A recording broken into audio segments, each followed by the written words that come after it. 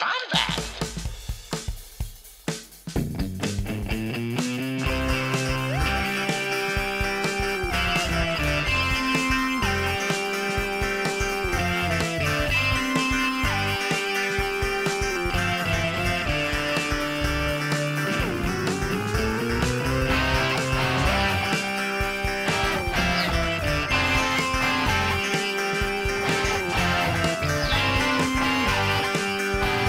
Welcome to the Bombadcast. Excuse me. Excuse me.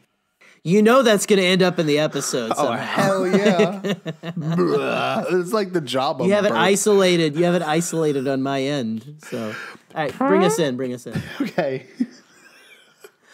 Pretty sure I farted on last week's podcast, too. Did you but really? Don't put that in there. I didn't know I think that. I might have. I think I caught it in my headphones when I was doing dishes. I was like, wait, was that just a spray or did I was that audible? Okay. What is going on, my Bombad people? How we doing today? We're, day 86 of the quarantine. I haven't cut my fingernails for some reason. And I've been ordering a bunch of, as seen on TV, sunglasses from the 80s that are supposed to prevent any UV lights from getting in your eyes. So I'm doing really good. I was going to say, did you bought the HD glasses that were essentially just like yellow construction workers safety glasses? I bought those. Good blue for you. blockers. I bought almost amber vision sunglasses. You almost completely derailed my entire night tonight, Scott, with the whole I haven't cut my fingernails for some reason comment. I don't know why that just almost sent me into the floor laughing. I haven't cut my fingernails for some reason. I've lost control. I shared on my Facebook. I don't know if you saw. You ever watch Rugrats when you were a kid? I know it's a little before your time, but the reruns are classic. Oh, dude, they're great. Rugrats is classic, dude. But classic Nick. Yes. But I shared it's like a meme now where Stu is up making chocolate pudding. I think it's when Angelica, there's an episode where Angelica's staying the night at their house, but he's up in his robe making chocolate pudding. And Dee Dee comes in and she's like, why are you making chocolate pudding, Stu? It's 3 a.m. He's like, because I've lost control of my life.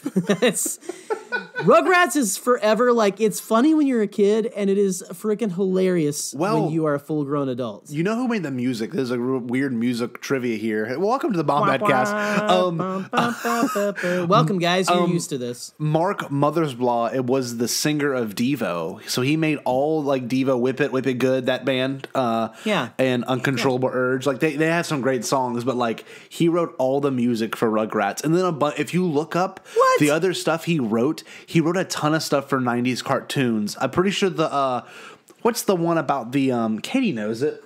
Hold on. Wait, tell me. That was my decade. What's the Nick cartoon that you like so much? The one that had the Australian Rocco's Modern Life. Pretty sure wrote the theme. Oh, Rocco. Yes. I wasn't allowed to watch that when I was a kid because I think they said butt. I think they had something suggestive sometimes. Yeah. I think he was wasn't he a single, he was kind of like a single dude. It's like a sexual SpongeBob. Dude, he tried to get laid in that cartoon, I'm pretty sure. I'm pretty sure that cartoon was like The Simpsons for 12-year-olds. Yes. Which is the actual Simpsons if you're in the 80s, I guess. So, what's up, Bombad fam? Welcome. What's up? We have a if you're a new listener, welcome. If you are a classic Bombad, if you're a part of the Bombad fam already, you've been with us for a while, this is so normal. This is part of the norm. No guest. There's no guest now? It's just the first 15 minutes are just. There's no guest. Pure nonsense. We did no notes again. No, this time's no notes. We're getting loose. This quarantine has made us insane. My fingernail, I can't type. Fast and loose. This is what happens when I type.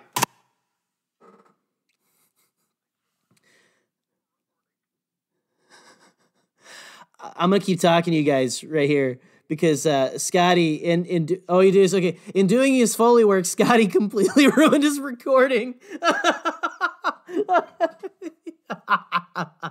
Oh, please leave this in, please. Oh man. Oh my gosh. Maybe we can't keep this in, but this is pure gold. I'm back. We're back. We're recording. I wish this was live. This is me. I didn't make it any easier. This is my fingernails on the keyboard. This is what it sounds like.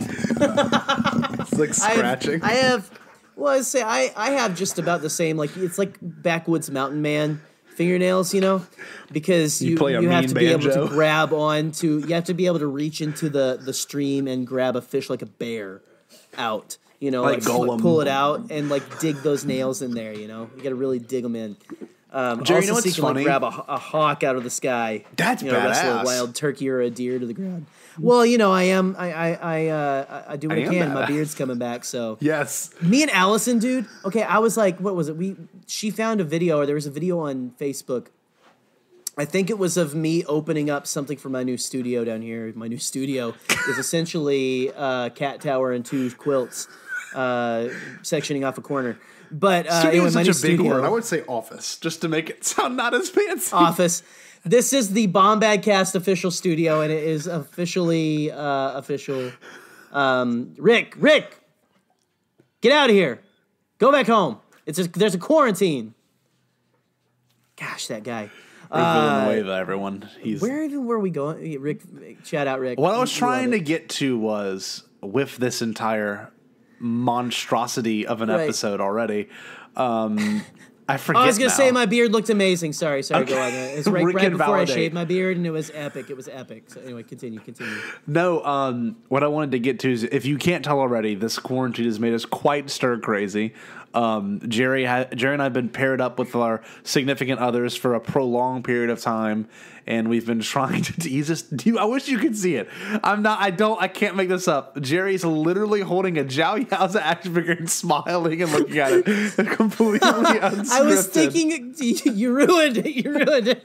I was trying to think of a joke about how I'm like, my quarantine beard is currently at Zhao Yaoza facial hair levels, where it covers all my face except for my nose, my cheekbones, and my eyes and forehead. Yes. An antenna. I just wish anyone could, no one could see it. But like it's it thin. It's like thin, so it's like there's a layer if you can't see any skin, but it's like so thin. It's like the hair is my skin. Yes. So you should have seen it. He literally picks it up. And it's been on my desk ever since we recorded the We Serve Droids episode. He just giving. We were talking about. Oh, that was a great episode. We were talking about hope everyone enjoyed that. The Ronto is still here too. The Ronto in your bed. I think these things are just. No, it's moved from the bed because Allison told me that if she rolls over on it one more time, I'm gonna have to get an apartment. So it wasn't the purchase of your Skywalker saga that caused any issues. It was the Ronto in the bed. It wasn't blowing $250 that we didn't have with a credit card that I'm going to pay back with probably tax incentive money. Yes. Or whatever government check I'm going to get. I'm joking. I'm going to pay it off responsibly. We have good credit. Blah, blah, blah, blah, blah. I'm letting you guys really into my personal life tonight. But it is definitely the Ronto action 3 3/4 scale Ronto with Jawa bucking action. There, you can hear it right now. All that's missing is the swoop bike with the dude with the tall hat on it. I wish we could see his front, the swoop bike guy. So, this leads into our discussion. I know the Bombadcast can be broken, but the big discussion we're going to discuss today, what you're going to hang out and maybe take away with you once this is all over, is the idea of Star Wars being broken. And yes, there's a very interesting thing that can be stated about the idea of something being broken. Jerry has been the brainchild for a ton of episodes recently, and Jerry really developed this one. We've got a couple in the works that are going to be pretty cool coming from the both of us. But Jerry, what do you mean by the phrase? Because something must have inspired this before any of this took place. What do you mean? Can Star Wars be broken? Besides I got the special edition VHSs. How can Star Wars besides this, Star Wars was broken in 1997 and has never been repaired. So episode over. There you go. Close the book. I didn't mean it, Joe. I didn't mean it. Anyway, so I get to thinking about the little catchphrases that get thrown around too much because I'm an overanalyzer, and they end up getting tossed around in the drying machine, the washing machine that is my brain, until out the other end pops this idea of well, this quintessence or this question for the ages, if you will, for fandom of how many times have you heard this breaks Star Wars? This breaks Star Wars. I've heard it at least for a couple of things in Last Jedi from even some of my friends. Bombs can't fall in space. The thing that really, I guess I never really heard that breaks Star Wars for people, but the big thing you heard it with was the Holdo maneuver. And I, again, in very classic Canon Junkie form, have in my shrine of things everyone hates from Star Wars, He's grabbing it, boys and girls. He's grabbing it. Okay, drum roll. Amilyn Holdo, Black Series action figure, which is amazing, actually. I love it. Yeah. She's beautiful. Very purple, very awesome. She has pew-pew face action. Mm-hmm. She makes the words with her mouth whenever you squeeze her. I'm joking. She doesn't do that. But a lot of people said that the Holdo maneuver breaks Star Wars. And I had very smart, intellectual friends. Me too. Who thought that about Star Wars. And I'm like, no. I had a friend who was upset about the Yoda striking the tree. Like, immediately after the movie, he was very upset that Yoda used the Force to burn the Jedi tree on TLJ.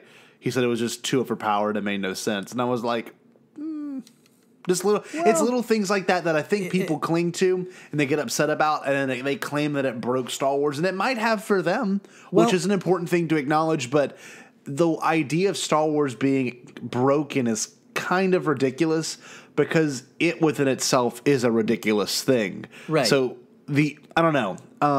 Let's get that. Let's go ahead. Well, I was going to say, let's get that clarified right now. Yes. Star Wars will never be broken. Yeah. Star Wars, I don't believe can, as a franchise, be broken. How you feel about Star Wars can 100% be broken. Yes. And every single one of us have the line.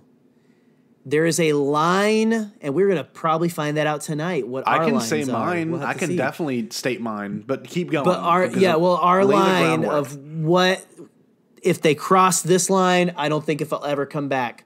And I'll go ahead and say, because you know how I am. I'm okay with Jedi Rocks and the special editions. Of course. I love Amilyn Holdo. That doesn't break Star Wars for me either. It doesn't. It's right. something I don't like, but it will never not feel like Star Wars because I know the original creator had an intent to do this. And honestly, Star Wars has always had bands in it. Star Wars has always had music involved. John Williams in the back and then Zhao Yao's in the front. You know, it's just like it's we could have good fun going back and forth, me and you, about that stuff in good fun and good, good-natured discussion and have fun and entertain people with how much we hate each other. Yes. But the thing is, and maybe this will be something we could talk about tonight too, Scott, is how to react when something seems to break Star Wars force. Of course. I think that could be because in classic Bombadcast fashion, we give you the laughs, we give you the nonsense, we give you the thinky stuff. So maybe we give you a little thinky tonight. I don't know why I'm saying thinky, but there it is. There it is.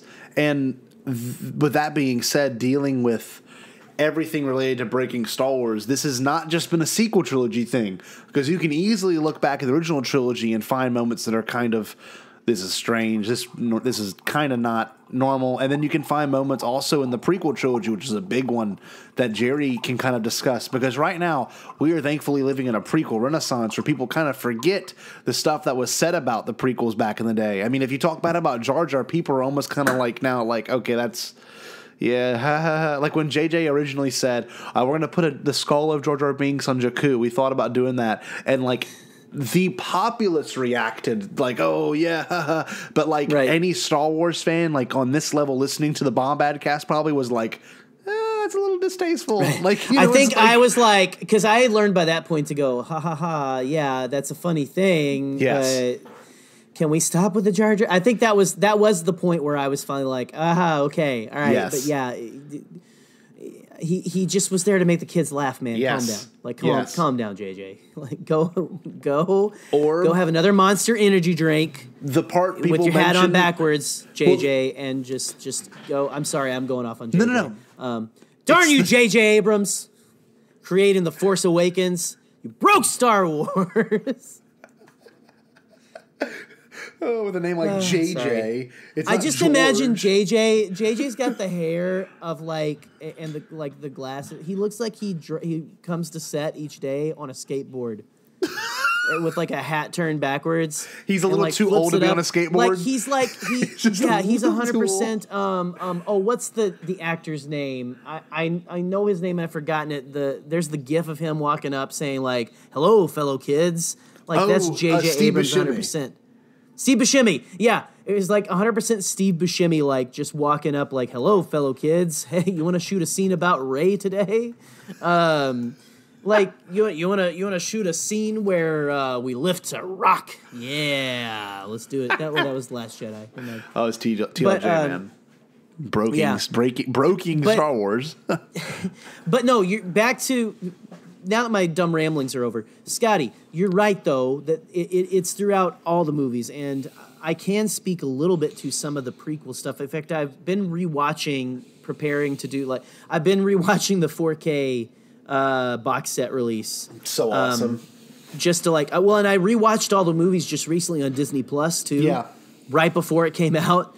And then I am now again on a rewatch trying to, really go in depth because I want to do a review of them. But I was watching, I think it was Attack of the Clones, and it's the big Dooku Yoda fight. Yes. Which, don't get me started on the crazy re-edit that George did and didn't change the music or anything, so it sounds like a chopped up mess whenever Dooku's trying to escape. Have you noticed that? No. Go watch the original. It's a completely different sequence. They changed the sequence of events, like how, I don't know, they almost make Dooku wait too long now. Wow. Here's another, man, we're about to get into the special edition changes of I want us to be the special editions first people to market that, because that is something that can be we're going to do an interesting. episode. That's going to be one of our quarantine episodes. It's going to be one of those Bombad build-ups where it's super analytical. But of course, next week we got a really cool episode coming up for you guys. Of Yes. course, we'll drop some details about that at the end of the episode. So. But keep explinging the what breaks it. What's something that what you might people have got noticed? so upset about in there. I remember there was a couple things. I remember some people being like, well. And this was a couple years after. This was down the road after I was out of high school. Yeah. So like the first maybe 5 years. After a couple years, people were like, I don't know, man, just kind of make like Yoda had a lightsaber and now he's just like, he was all old and now he's on Dagobah, like he can't move. It's like people can't get past that. We had the better special effects, so George wanted to do Yoda in his prime fighting. And then now it's like, it almost for them. A lot of people, that's one wall some people can't cross. That's one line that people have where it's like the prequels, all this new crazy stuff that the Jedi can do happen, and it makes me wonder why they didn't do that kind of stuff in the Originals. in the story-wise in the original trilogy, even though I know they couldn't because of those restraints. It breaks it for me. That's one.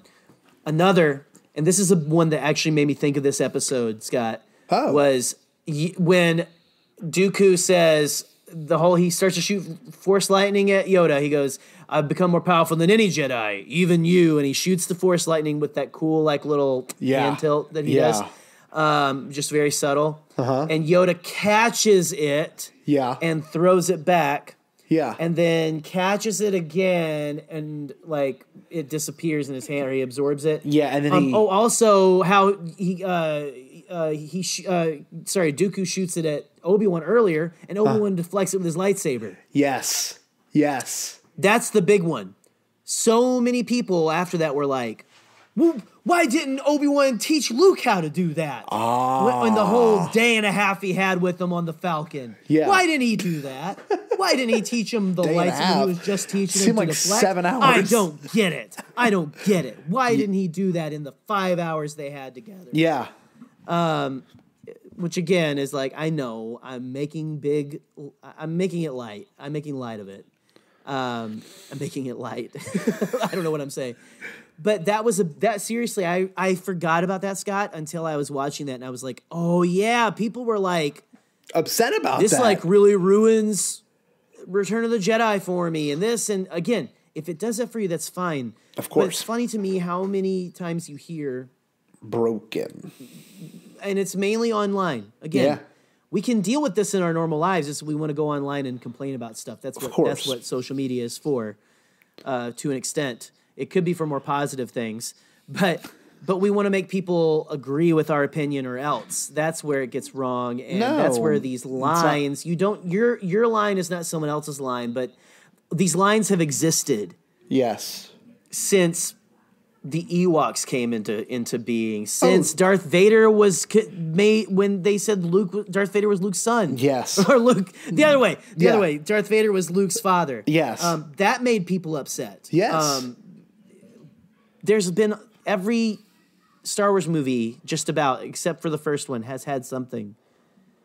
Maybe. You can almost say the first one. I think so. Maybe. I don't know. That's the thing. Like, there's a lot. Not until 1997. Yeah. Not until 1997 with the first one, when Jabba first showed up. Breaks it for me. No. There are a few things that I can say just with the prequels alone that you could say, man, that broke Star Wars for me, and I would understand, though I don't think it truly breaks it in the sense of like, it's unwatchable now. You know what I mean? Like, I just, the idea of the planet core is something that I think is pretty silly. How someone would be able to take a ship through the planet core, which would be magma. Which is all water. Yes. It's all water on that planet, man, because space magic. But also, they might mean it in a metaphorical way, not in a literal way. So, like the heart of the planet and stuff. Yeah. Yes, kind of what you say, we're going through the heart of darkness. We're going through the heart. I don't know. That's one thing I can kind of interpret from that, and I imagine that might have been one of the complaints you might have heard as well. I actually honestly never heard anything about the planet core until recently and stuff, and honestly maybe until now in this moment. I don't know. Maybe. But I have thought about that before, how that's like, it's really weird that the core of Naboo is just fresh water. This nice cold water. And it could be salt. It could be salt water. I don't know. Is it salt? No, I'm getting too sciencey. Science and Star Wars do not mix. And that's the part. It's not Reese's. It's not Reese's. It's not a Reese's cup. It's not chocolate and peanut butter. It kind of is. Yeah. It is. But don't get into the nitty gritty of like, is it crunchy or creamy peanut butter? Mm-hmm. It's always creamy. Okay? Yes. There are no nuts. No. There are no physical nuts to be evaluated here. But to kind of go back into your point, can Star Wars be broken? Yeah. You can look through the most recent films, which are receiving probably the most amateur and professional, observations right now.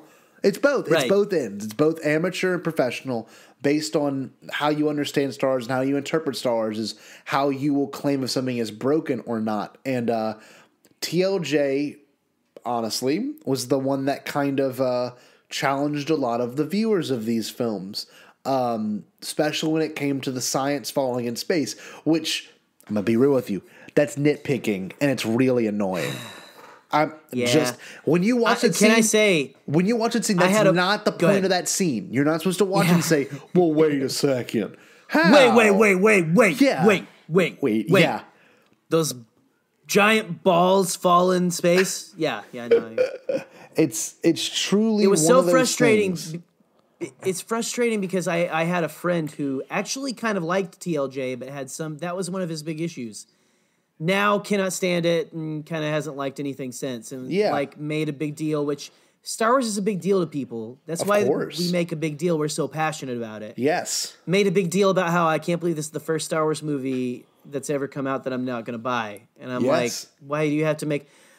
And I think that leads to the big issue of why it seems like we can't have a discussion anymore. Yeah. It's because social media, it seems like I sound so old right now. The social medias, all the Facebooks and the MySpaces and all the books and stuff. No, but all of the social medias, man. I don't think it's that. I think the conversation still needs to exist. We still need to be able to talk about these films. Yeah. But the hate for the prequels that the prequels had, that kind of hate can be on blast in today's society because, and it's like, if someone has an opinion, it's almost in your face. You can mute it. That's why you got to be careful about. We did our positivity episode. You got to mute. But like, it's. I don't know. I feel like the conversation should exist, but it should exist respectfully. And of course,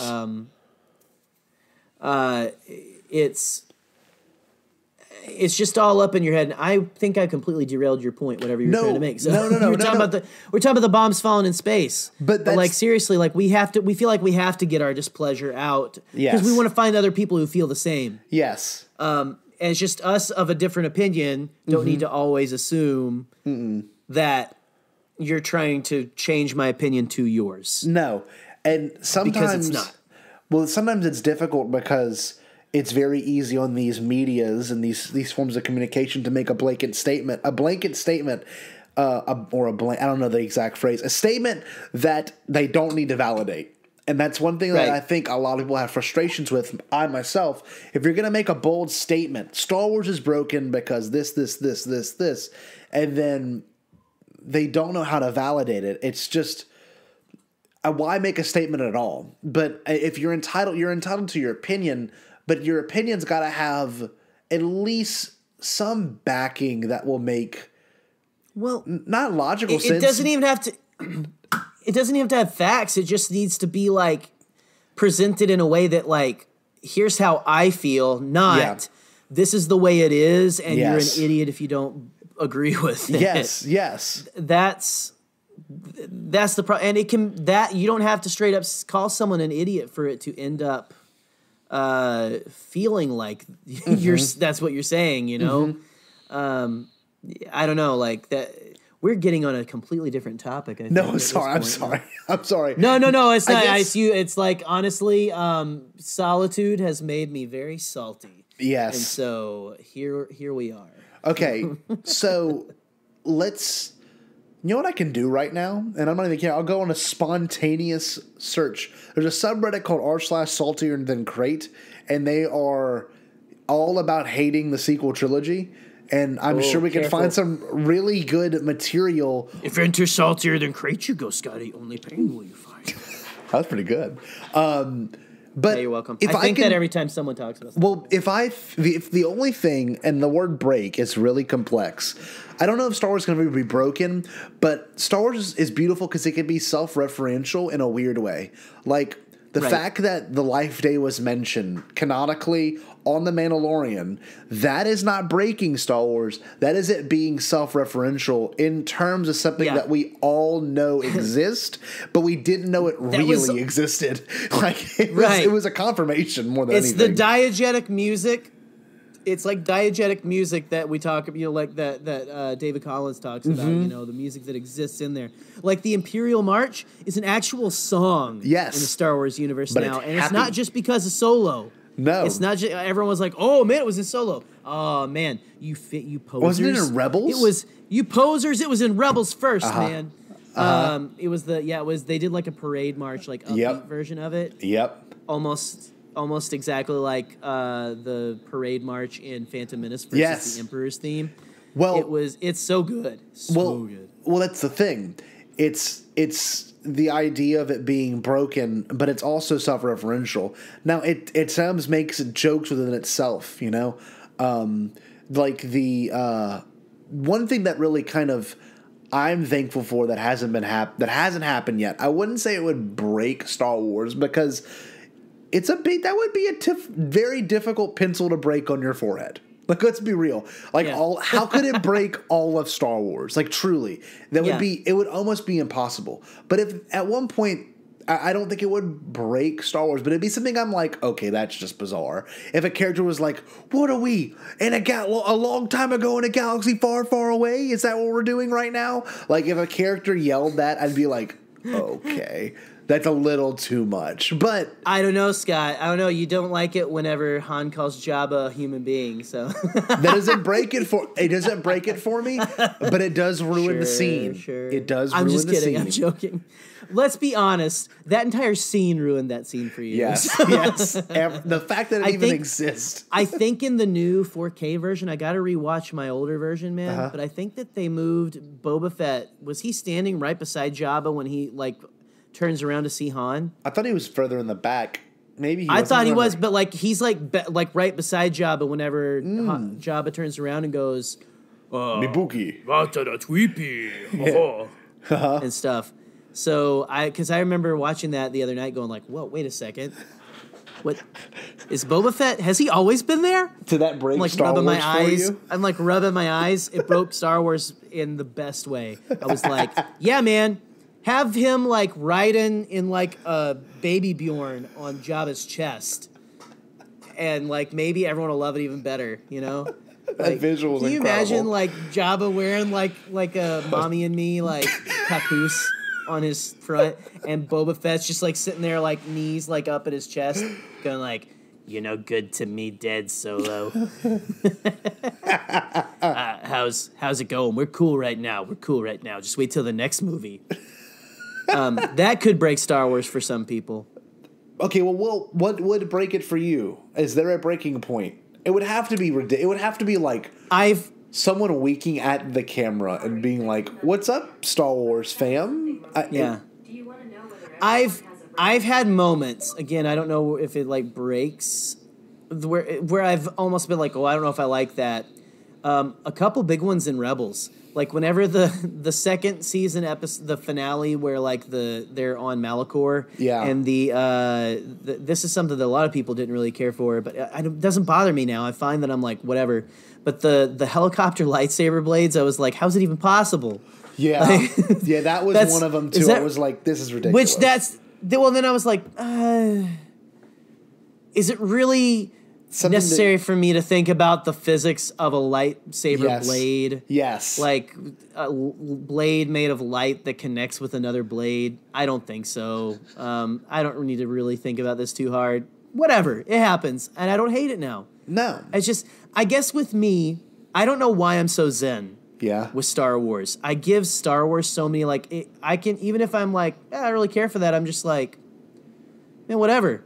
All of the prequel stuff, there's stuff that I'm man, that's kind of cringy. Man, in Return of the Jedi, I don't really like the line where Luke is talking to Leia on the bridge. I'm going to out myself right here. I don't like the line where Luke's talking to Leia. I think I've said it before on here, and he goes, talking about Darth Vader being his father, which I'm also Leia's not immediately wait, so he's my dad too? Which is funny. Yeah. But it's the part where he goes, I know I can turn him back to the good side. And why are you calling it? I'm why are you calling it the good side? Is this weird. It's funny because my wife made the observation when we were watching Rise of Skywalker in December, whenever I am all the Sith and I am all the Jedi, she leans over to me and goes, that sounds like a couple 12-year-olds, a couple of kids on the playground playing. Oh yeah, I'm all the Sith. Oh yeah, well I'm all the Jedi. Boom! Well, I blew you up in your throne, and all your followers are dead now. It's all dead. I said no take backs. But that's kind of in the DNA of Star Wars. But also, it's why didn't Luke just say I know I could turn him back to the light. To the light. You can still be kind of cheesy, but just a little George, pull back just a bit. What a funny analysis. I do have times where I'm George, just pull it back a bit, man. But I just love the weirdness too much sometimes. It's so weird because that's so amazing because you can. essentially, it's a weird phrase, but you can bathe in it. Like, you can live in those moments because There's tons of them. yeah, there is. Like There's like a multiplicity of them. Any of Anakin's lines in front of the fireside, like by the fire. Oh my gosh. It's just so the kiss that left a scar that once broke my heart. Like whatever the line is, it's like it's horror. It sounds like a poorly written MCR song by an 8-year-old. It's just like it's. I was gonna say, don't make fun of MCR. No, I would never make fun of Jarway. No, Jarway is amazing, but it's just like that.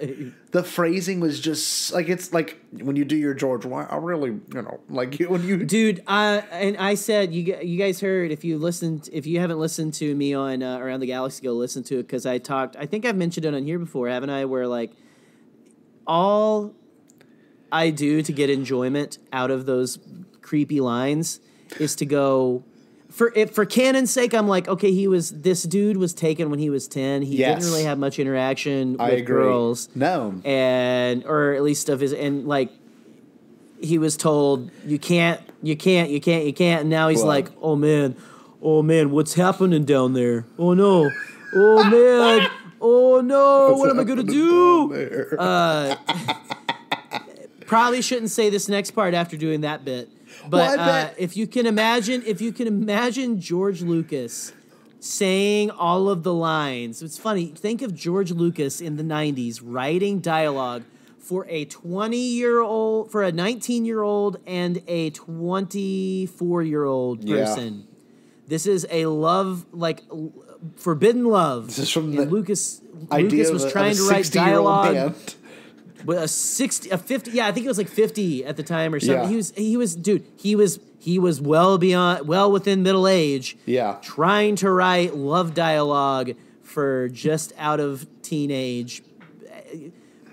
Just think of it. That kiss has become a scar. I'm haunted by the kiss you should have never given me. That's good. Very well, milady. Saga. I can't think of the lines now, but like just think of George, like think of all those lines in George's voice. But wait, it kind of goes back to your point. I truly, deeply care. I love you. Love you too. It kind of goes back to your point though. That doesn't break it for me. I hate them. It gives me a different way to look at it because if it does break it for you, that's completely fine. I can almost understand why it might actually break it for you, but it can't ruin. Essentially, to me, it will not ruin all of the Attack of the Clones. Right. It will not ruin all of Star Wars. For Star Wars to be broken, it would have to literally be like. It would.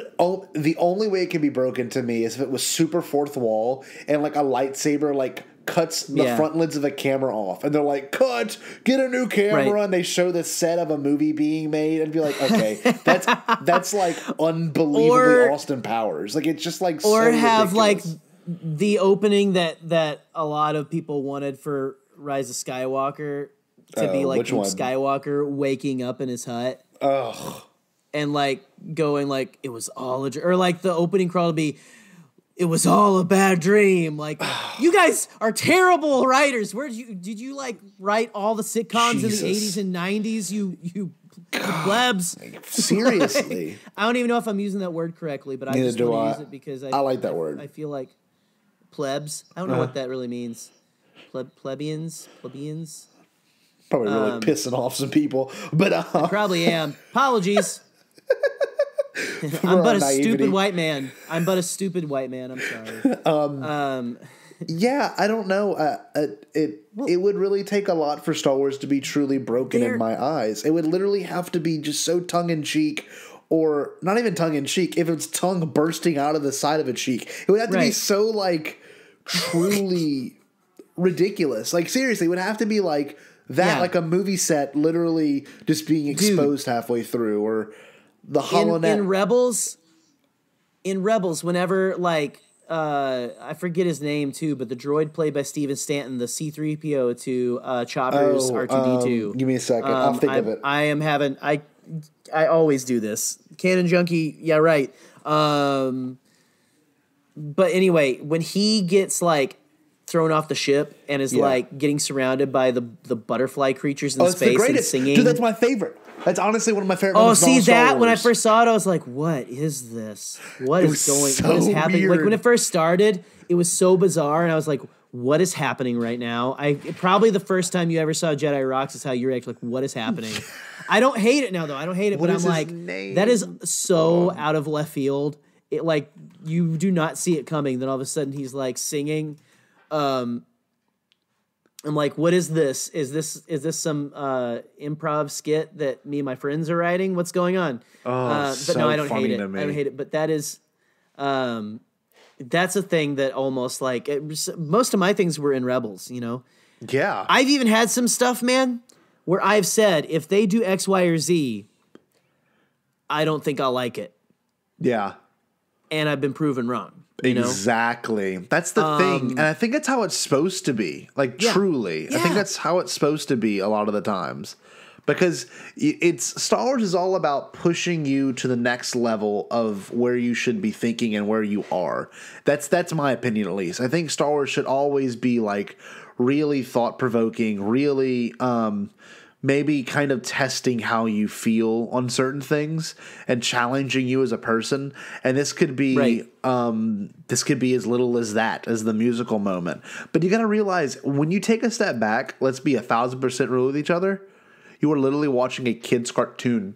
This is designed for the ages between like 10 and 14. And that is it. This is not, this is not a deep analysis. I mean, but you can't analyze it that way. That's the thing about Star Wars stuff is there are little moments. Like they try to make it for everyone, which is why I had another conversation about.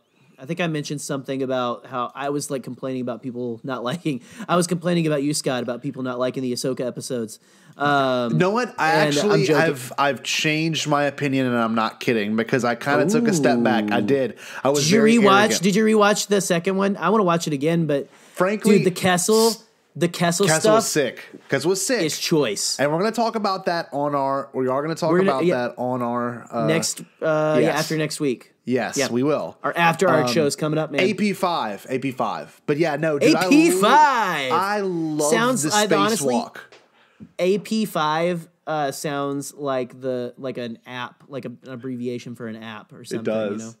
You know? I'm gonna bring it up on AP5 and see if I can change the exposure on it a little bit. Kind of does sound like a setting for an Instagram filter. Sounds like Adobe or something. Some version of Adobe. I'm gonna find that part where AP5 sings, because I really do love that, because it's so silly and it's dude, I'm not gonna lie, I would love a Star Wars musical. I like musicals. A Star Wars musical would be sick. Yeah, would be really awesome. Is the moment that gets closest to it for me, I think. Yeah. Where I was like, if they were to in a serious movie where it's not like if I'm coming in like this is a Star Wars musical, a musical set in Star Wars, I'm down. Let's do it. Whatever you want to do, man. It can be canon or not. Let's just have fun, okay? I agree. Like make a good movie, entertain me. You know, that's what I want. I'm zen, man. I'm zen. I'm Shirut Imwe. It's the line? Let me find the lyric. It's amazing to see. It's amazing to see. I fit perfectly. It's like he's got that like monotone voice. And this wonderful, beautiful, simply, and then he gets picked up by the ghost. I tell you what I do love about that scene is you hear him hit the back of the he goes into the, and I'm like, that's kind of crazy that they're like, that's really cartoony. It's amazing. Like that's straight up the most cartoony thing that happens on Rebels. It's amazing. That whole episode's hilarious with Pablo Hidalgo with the glasses. That's a great episode. Yeah, it's great. Droid. Wait, was that meant to be Pablo Hidalgo? Oh yeah, I think so. If I'm not mistaken, double agent droid, and they had Wedge peeing. Like, oh my god, because that was Josh Gad. Who played that character. Yes, it was supposed to be Pablo. I think. Push my glasses up. I was actuallying you. I just fansplained you. I'm sorry. Did you really? No, it's okay. Yeah, but too bad. It happened. Too bad I don't let a car. Too bad. I can't even make the joke. I was gonna say, too bad I didn't let a cartoon break me. Spit it out. No, Technically, you did because I mean the graphics in the '90s weren't the best. So let's just leave it at that. Better now. It's just an interesting argument to be had. I haven't got there yet, actually. Because I know. I'm sorry for our listeners. This is kind of all over the place, but it's one of those things. Like it's a dense topic, but it's only dense if you allow it to be. And that's the whole interpretation of this. If you're getting caught up on bombs dropping in space, then maybe you're not really getting the point of the entire moment. And that's okay. You don't have to get the point of it. Obviously, you're not looking hard enough. You're paying attention where your eyes shouldn't be. And that might sound really ignorant, but you might not have the best intentions if that's something you will. I don't know. I know what you're trying to say. I'm pretty unapologetic, Jerry. I'm sorry. You're good. No, you're good. No, because I'm kind of the same way. Like I mercilessly It's frustrating. Would throw that back at my friend. Like really? Like you're going to bring the laws of physics with you into a Star Wars movie? It's a Star Wars. With newsflash: explosions and sounds can't happen in space either. No, and that's a big one. Blink. That's a big one. We don't blink when they happen. It's just like where it is. It really is where your tolerance stops. Yes. And there's no, honestly, I'm gonna say there's no shame in that. If you didn't like I'm gonna stop talking about balls dropping in space. That happens a lot probably in Star Wars, honestly. Oof. But yeah, what color? Never mind. So, do we have Scott and Chris back on here from We Serve Droids? Man, this is getting really risque. I'm going to blame it on them. But seriously, it's okay if the bombs falling in space did it for you. You're like, I can't go on because that's fine. Just don't try to make anyone else feel stupid that they didn't think that was dumb. I agree.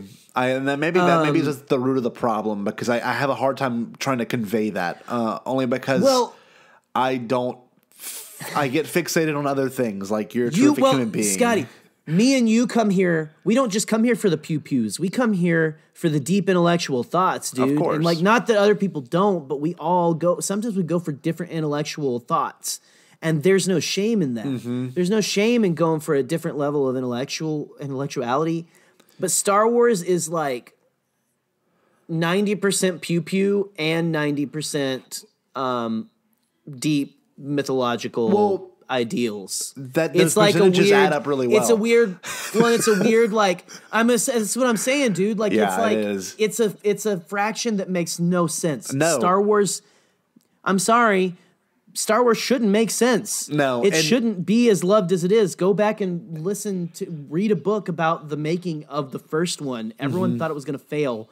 Watch the documentary where there's a dude shaking the cockpit of the Falcon instead of hydraulics, and wonder what that dude was thinking. Yeah, oh man, this is going to tank. I can't believe I'm having to work on this piece of garbage. One thing I want to kind of bring up too because it's interesting. There's some things that are technically, and really when you watch it, almost like, well, wait a minute, but it's still awesome, is the sequence in Revenge of the Sith where two ships are going by each other, and it's like an old battleship battle. Like, they're not firing above and below. They have to go by each other and just nuke each other. Like cannons, man. Yeah, and until who makes it to the other side. Whereas, if you really think about... Fire! Sorry. When you think about space battle, you could almost think of 360, these things could be coming from below, above, side, at a weird angle, behind, in front. But in Star Wars, they choose to go by each other like pirate ships do. Yeah, it'd be really cool if this was like let's have a guy swinging across to the other ship on a rope, maybe even. All right, George. That's what you got a lot of sweet ideas. That was the one time Rick McCallum was like, "All right, George. I'm sorry. I got to say no on this one, man. Dude, that's not sweet. That's complete drivel." George is like, I'll include it somewhere later, and he does. Okay. When I'll put it at the end of the movie. I like the rope swinging. That's one of them too. I really want Spider-Man. I really want the Spider-Man in Star Wars. He's got midichlorians. He shoots concentrated midichlorian webs. Whoa, that's kind of cool. Yeah, but it's pretty sweet, right? If you think about the whole battle of, can I do the rest of the episode just like George talking to you? You want to? Well, there's two things I want to say. It's super duper interesting because thankfully the Rise of Skywalker did something that I never thought they would. Exhaustion after a long lightsaber battle. How much toll it takes on your body, and you obviously can tell Rey is like just done. And like Kylo's about to win, but you watch Revenge of the Sith and you watch these two Jedi Knights, Master and Knight, seriously duke it out for like 25 minutes, and they're over lava. They're over lava. At no point they're like, dying. But we got Rey who's like. Can you imagine if like George's like, all right, hold on, we gotta make this look real, okay? Can we get some? Let's spritz Ewan. Spritz him so he looks like he's really sweaty. Yeah. And then Hayden, you're doing that off. I just had a crazy realization. The idea of Kenobi and Anakin fighting over lava versus the idea of Kylo and Rey fighting over water.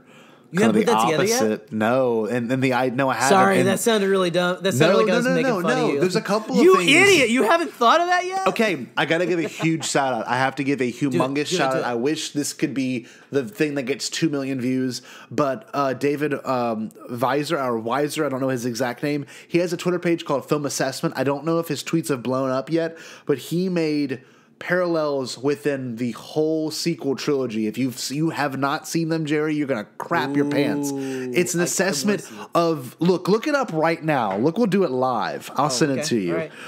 I'm telling you, him and I met at Celebration. We had been friends way before this. We chatted back and forth on Twitter for a long time. Hold on. His page, Film Assessment, he compiled a bunch of scenes from the entire sequel trilogy, piled them all on top of each other, and he kind of showed like just different moments. Hold on, I'm sending you right now in your Twitter DMs. God, I hope everyone takes a second and looks at these. I'm telling you, it's incredible. All right, Jerry, it should be sent. Okay. All right. He takes the parallels in the sequel trilogy. He made a whole thread of them. And it's like Rey grabbing the, hero's blade for the first time. They have sound too. They have sound. They do. Versus TLJ whenever she's stuck between Kylo Ren and Rey. And then you look at the bottom one is when Kylo Ren finally gets it. It's all parallels from the same trilogy.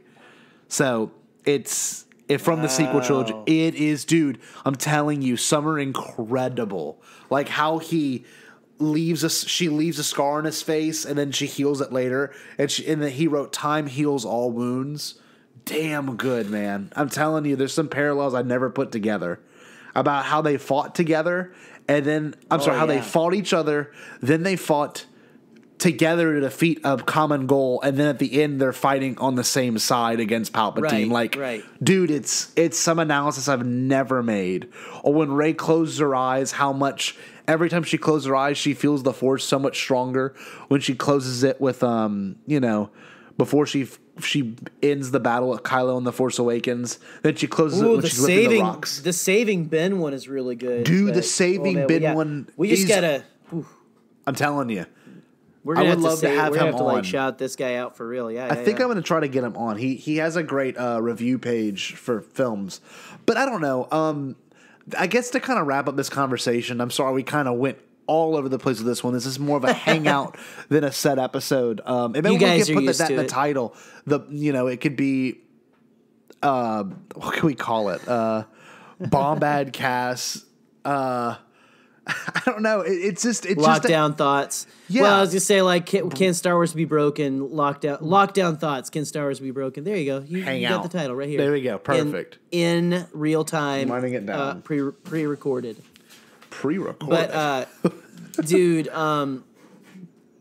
it's just, and this is something I feel like we can bring up with other people too, eventually, and just talk about, because it is such a huge thing. It's like, what can break Star Wars? how do you react how should we react when we feel something breaks it for us? Like how can we break responsibly, and how in the world can we explain these things to people to be like, look, it's okay. Like, yeah. If all the Resistance did was fire a bunch of capital ships into stuff with they don't have the means. They don't have the means to do that many hold-on maneuvers. No. That shot was 1 in a million. That was not a slight on it in Rise of Skywalker. Nope. That was like a saying, no, man, that was great, but that was 1 in a million, man. She took her shot. Exactly. And was a hero. And that's not something that can be done. Going to hyperspace ain't like dusting crops, boy. You could bounce too close to a supernova or that end your trip real quick, wouldn't it? Anyway, rant over. Well, it can lead really well into our Jakku jargon this week, which we haven't done in a while. So cue the Ray theme, Scotty.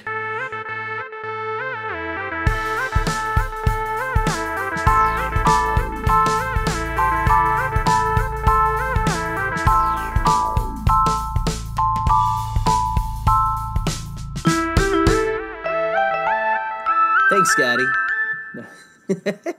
No, this is a good one. We've got some great submissions to the Jakku jargon. Jerry, I don't know the original tweet you put out, but I know the responses we got are fantastic. What was the original tweet? Do you remember? Well, I tweeted out earlier on the day of recording, and I asked, okay, hashtag Bombad fam, hold-on maneuvers and bombs falling in space seem to be sticking points for people's enjoyment of Star Wars, but could anything ever break Star Wars for you? And if so, what? Best answers make it on the show. Be respectful, hashtag stay home, and above all, hashtag stay bombad. Hey, real quick, you brought up something that I haven't thought about. The idea of enjoyment of Star Wars is interesting because regardless, I really don't think something could completely kill the enjoyment of all of Star Wars or even a movie for me. It would have to be like you said with the Return of the Jedi moment where you said the good side.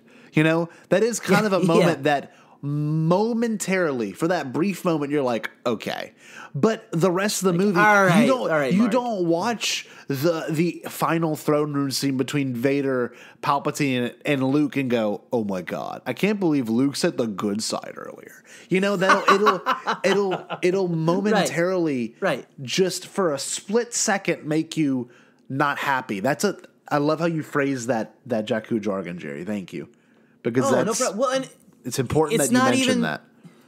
I just gotta say too, it's not even that part makes me unhappy. It's just I hear it and I go well, I would have said light side, but all right.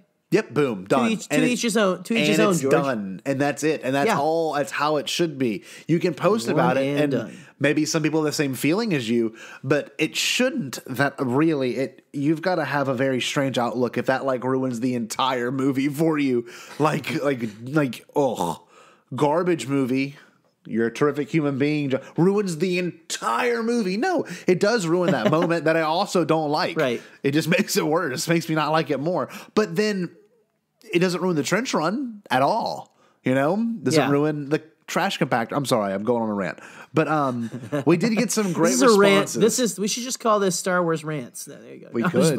We could. No, we did get some great responses to this Jakku jargon, and our first one's actually our friend, All Remaining Systems, Michael in particular, was one that posted this. He said, there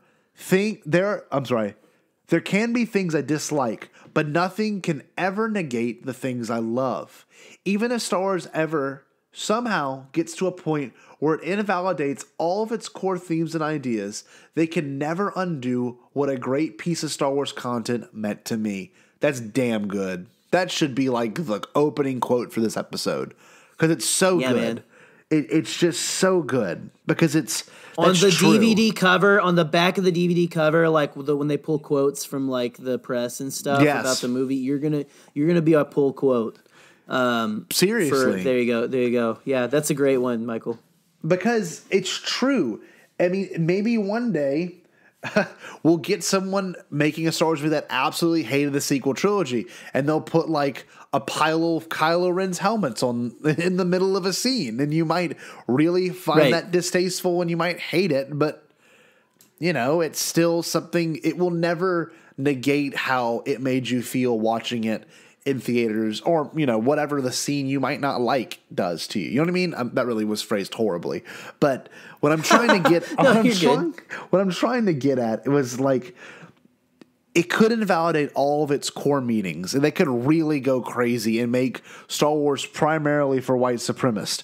But it can never undo what a great piece of or moment of Star Wars does to you personally, on a human level, which is something we're going to talk about in next week's video as well, or audio recording podcast. Jerry, how do you feel about Michael's comment? I think it's amazing. I love it, and I agree with it. That's honestly, I think that's the core of how I feel too, man. Yeah. You know, I really feel like there's never any, like, even again, like I said, with those little parts, there was so much good in the rest of those episodes and stuff that, like, it can, even on, like, first of all, it's a good litmus test. If you can't handle AP5 singing in Rebels, you're probably not going to really enjoy Resistance. But I'm joking. You should check it out. Well, you know what's funny? AP5 episode, I believe, was this like the second to last episode or the third last episode in that season. Like, you go from the Ben Kenobi. It was like, pretty sure it was like, there's been a big discussion of filler too recently. Have you noticed? I don't know if you noticed that in the ether. And like, shout out to Yoda Bauer, who of Star Wars Refuge, who put out a brave tweet that was 100% right, and you all proved her point about how the Empire Strikes Back is essentially filler. Because it's like it's all the middle chapters are filler. It's them going through dark stuff. It's like it's the journey. It's not the beginning and end. It's the journey part. Yeah, and it's like all ultimately, the Harry Potters. You know, the first one sets up the little boy. The only big thing that happens is that we find out what might be a lie, that Darth Vader is Luke's father. Yep. But everything else is 100% like, let's see where Luke, Leia, and Han are. And what happened? Han's in the thing. It's like, I've seen so many episodes of people called filler of everything. I'm ranting now. We've had so many soapboxes on this episode. It's pretty intense. But you had I don't know. I'll get off the porch in a sec, I promise. But it's like, I've seen so many episodes that people have been like, oh, filler. That's why I've been like kind of, I guess, salty about the Ahsoka episodes. It's like, dude, Ahsoka, like, that's what I've been waiting for, to see what happened to Ahsoka. And I don't want to just go straight to, I know we're like, people are like, well, it's the last season. I get it.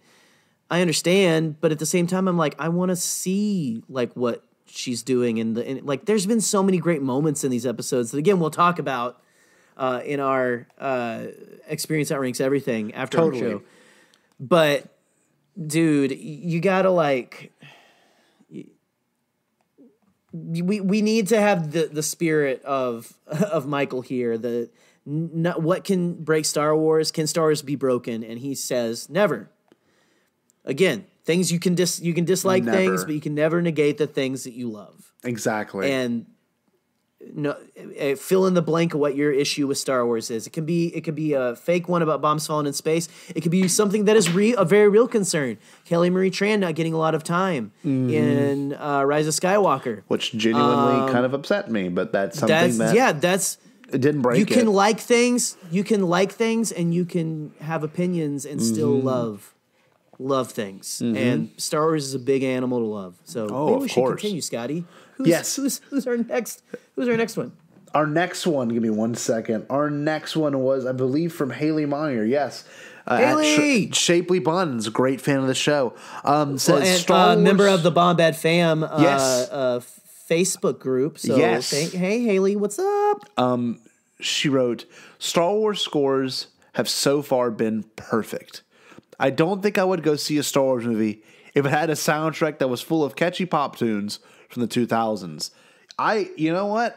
If it had, I agree with her statement, but honestly, if there was like and we've got it too in its own weird way, for the Galaxy's Edge soundtrack, but if there was a catchy pop tune, but like vocally done as Star Wars, and that can't be the whole movie soundtrack. You know what I mean? I think she's meaning like what they wanted to do for Star Wars in 1977, which was the trend was to do like have country roads take me home, and like I mean all that song was out by then, right? Yeah, sure. Yeah, it was. John Denver. Okay, good old Johnny. Denver. That came out, I believe, in 73, but I'm going to fact check It's like if myself. you had a Star Wars movie right now, and you were like, who's big now? He's like, hey, Billie Eilish.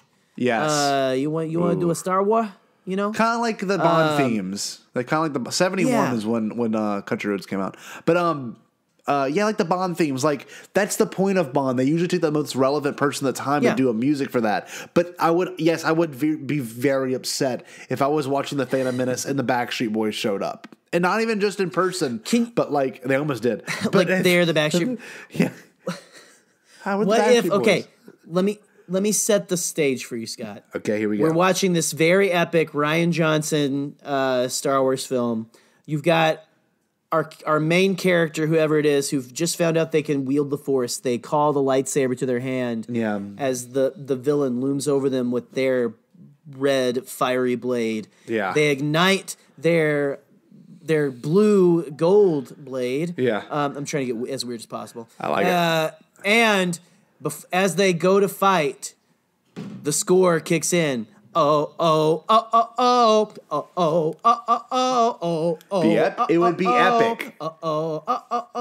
My poker face, my poker face. It would be epic. But it would not be Star Wars. Or bop doop da ba doo bop doo da ba.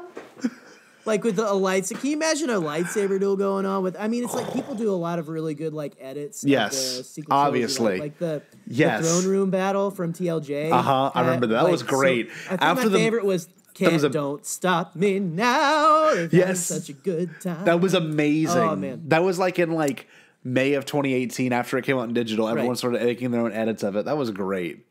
That was great. Amazing. It would be like if they started, if they started like doing that throne room battle, and this started. Who died recently, by the way? You heard that? Yeah. Sad. This is our tribute to them. Sounds of Wayne, the bassist. Hold on. I gotta turn it off before we get flagged on the YouTube version. We probably already did. No. Yeah. Dude, no. But instead they change it to Padme's mom has got it going on, or Benny's mom has got. Yeah. Anyway. Yeah. No, it's. Yeah. You're welcome. Annie's mom. No. It is Annie's one of those. Annie's mom. It would be so. Leia's mom has got. It would take me. Oh my gosh! It's the song that keeps on giving, Scotty. Continue with your point. It would take me out, yes, but I don't know if it would break all of it for me. It would be immediately. It'd be like, wait a second, this is strange. If Quentin Tarantino goes from like, I don't want to do a Star Trek movie anymore, I want to do a Star Wars movie. Yeah, he would 100% pull that. Oh he yeah, would pull. It'd be badass though. I don't know if it'd be Stacey's mom, but it would be badass. It would be it would be like some like. Some obscure 1960s like alt rock song or whatever. Huge garage rock, yeah. No, like the very beginnings of punk rock. Like, yeah. Anyway, go ahead. Yeah. Well, the next one we got actually, but thank you, Haley. I actually you made a very long conversation. That was a lot. That was good. Do you mind? If I take this one? Yeah, take this one. This I was setting you up. Amazing. I was setting you up because I really love this, like Star Wars line by line. Great picture, by the way, of the you see it, what is Sebulba? Lord Jesus, Cannon Junkie. Sebulba, a Doug. Well, it is Sebulba. I think it's like oh no, never mind. It is a Doug with a lightsaber. Oh, it's awesome. But Star Wars line by line at SW, I'm gonna say IXI. You get me. You get my sense of humor, and so shout out to you. But they said, I love this. If I die before they release the digital version of the theatrical versions, I will no longer be a Star Wars fan. And what is great about that? It's a thinker. It's a thinker. It is a you gotta, thinker. Like, sit there. It took me a Or maybe moment. it isn't, and I'm just like, it took me a minute. I was No, like, it did. Wait. No, yeah, because if you die, then you're just dead. You're not anything. You know. Yes. Yeah. Yes, you will be dead. You will truly no longer be a Star Depending Wars on fan. how you feel about the afterlife, you're like up in heaven or something, going like, come on, man. They just released I'm those. not watching any more Star Wars. Throws God, Jar Jar's a can finger. you just ban it? Can you just ban it from heaven? Because I can't even right now. So If I die before they release a digital version of the theatrical version, I will no longer be a Star Wars. It's very clever. I love it. It's super clever. It's so good. I forget exactly what they said the other day, but it was like about it was about changing that scene with Rey Skywalker. Mm-hmm. It said, but they would have the creature that the lady is leading be an actual EOP, and then after Rey says Rey Skywalker, the EOP would fart. I think the point of this comment that was made by Star Wars Line by Line is like, it's almost like the most clever of the sitcom jokes that you laugh at home, but the studio audience didn't click. You know what I mean? Right, Or like, right. It's one of those side comments that people make that are just like hilarious, but like could never work. But I don't know. I love it because but it's true. It's the line you give to the character different. who says nothing but zingers the whole time. But like, if you think about it, the digital versions of the theatrical cuts, be it the original trilogy, be it the prequel trilogy, they are all different. And you never know, maybe even in the future we might have there might be some variations between the theatrical cut and the at-home cut that we are not aware of, you know? Sorry, you said the sitcom thing, and now I can't unsee Michael Scott in a confessional on The Office saying, if I die before they release a digital version of the theatrical versions of Star Wars, I will no longer be a Star Wars fan. It's just as simple as that. And like, I can just see it. But for that character, it's funny because he's not aware. And then, but for us, it's, I don't know. I don't mean to pick apart the It's humor. like it's just sorry, great. no, it's like that. It's like the Michael Scott line. Okay. I love The Office. Well, this was a great episode of the Bombad. But also, thank you everyone for really writing in, because this was a fun episode conceptually, and when it came out of our mouths, I really enjoyed it. And it's one of these things that's it came out of the mouth tubes. Yeah, the mouth tube, the long mouth tube, long. But the long mouth tube home. That sounds like a.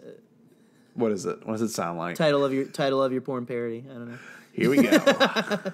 the curtain has fell. Snoke's curtain has fell. But yeah, this was a good one, and I really hope everyone got a chance to enjoy it. Maybe found something silly that they don't like in Star Wars. If you did, you can always leave a comment under this on YouTube. You can always message us personally, because I'm very interested to hear what some people had their gripes with. But maybe how you coped with the gripe is a big thing too. Yeah. How do you overlook the frustration you have? Because that's a big thing. How can you overlook something that you disliked? Because it's easy to get fixated on it, but it's also easy to kind of overlook it too. That's just me. You know what I wonder why no one really latched onto it is, why did Snoke have effing curtains in his thing? It was like, I just really like that they make me feel real snazzy. I feel royal. He is Palpatine. They make me feel like a true leader. I'm trying to do my best. Like, that was pretty good. His cadence is very difficult to me. Yeah, it's very like, man, Andy Serkis is just, I think he's partially insane in the best way possible, because he's just, that dude's amazing. I love Andy Serkis. Yeah. But I have been every voice you have ever heard inside your head. Sorry, that was me being Palpatine. I can do that with my mouth. I did that. That sounds just like all you do is, let me show you, Kylo. Come here, Kylo. I'll show you. Put your hands in front of your mouth. I have no fingers on this hand, but it still works. You see, all right, let's plug it and it's leave. called Foley. It's called Foley work. I used to work with Ben Burt. That would probably break it. That would probably break it for me. I worked with my old master, Burt. But Anyway, guys. So, yeah, follow us if you're still there at the Bombadcast on all social medias. I think I made Scotty. I think Scotty ran away or something because I embarrassed myself. So hi, we're gonna just go ahead and see yourself out. So Scott, hey, what's up? You're back? Are you back? Oh, I'm back. I'm sorry. I was busy wiping my butt with Your my throne of hand toilet paper with my fingernails. What the heck? Oh, I caught a trout in the stream out back, and it's just like we ran out of toilet paper 6 days ago. It's been terrible. Anyway, Anyway, guys. Thank you so much, everyone, for joining us on this wonderful excursion. Next time we'll take you to the beaches of Cozumel. But we have a very exciting announcement coming up in I guess right now. Currently, we have an amazing guest for next week's episode.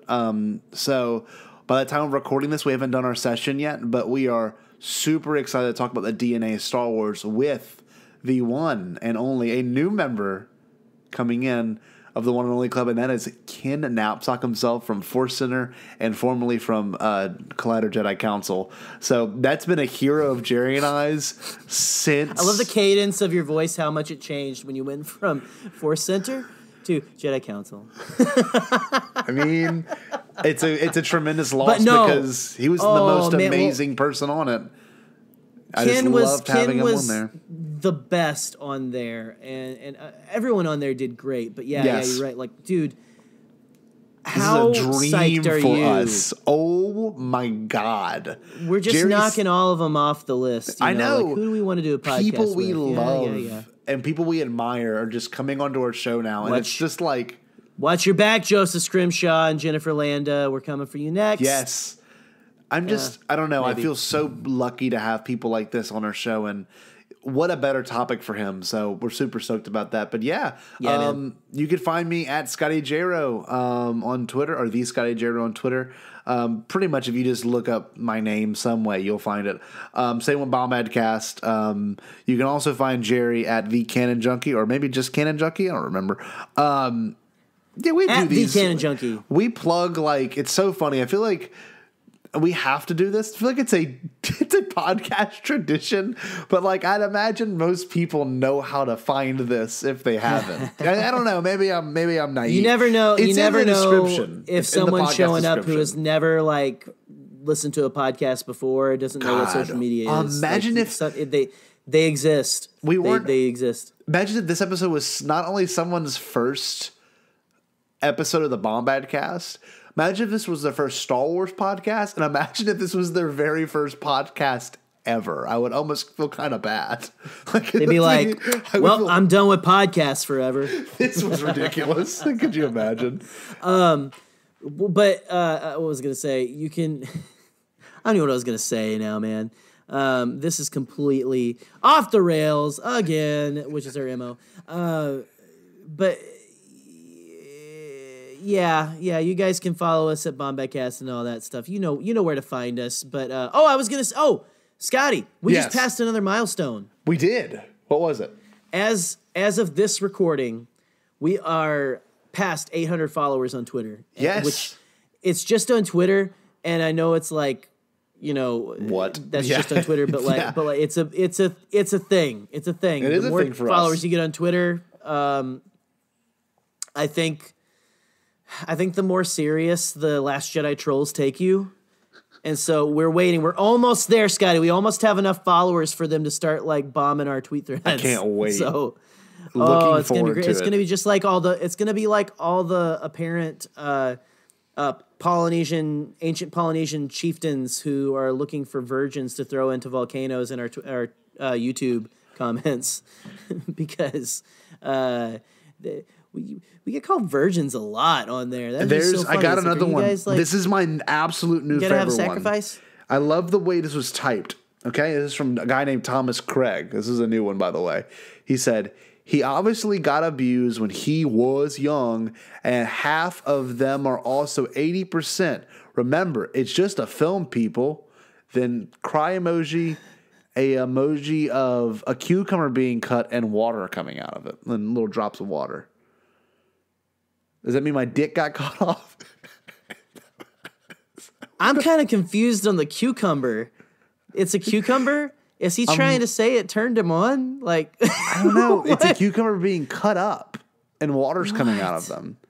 I love I obviously got abused. I can't tell you how many times well, let's not go there. But I can't tell you how many times I've been cutting up a cucumber to put into a lasagna and like been crying because of the fumes coming off the cucumber. Why? Could you not find the onion emoji? Is there an onion emoji?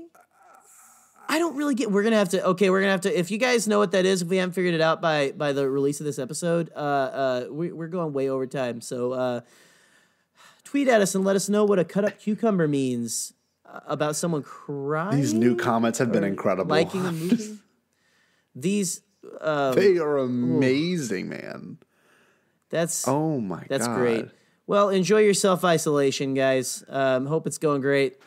Yeah, seriously, we love y'all. If y'all need anything from us, you let us know. We'll put out as much content as we can. If you want us to just balance things on our noses, we'll do that. Honestly, it's driving us just as crazy as you are for listening to this. But thank you so much for everyone joining. And Gerald the Cannelled Junkled, what should the wonderful people do? What should they do? I love how you turn into Paul Rudd from I Love You, Man. Oh, like sometimes we're like, great movie. How's it going, Jobin? pretty good. Pretty good. How's it going? How's it being? Or something like it's funny. I do it all the time too. You can follow us at the Bombad Fam. Follow us on all our social medias. You can follow us on all of the platforms. And until next time, stay home and stay bombad.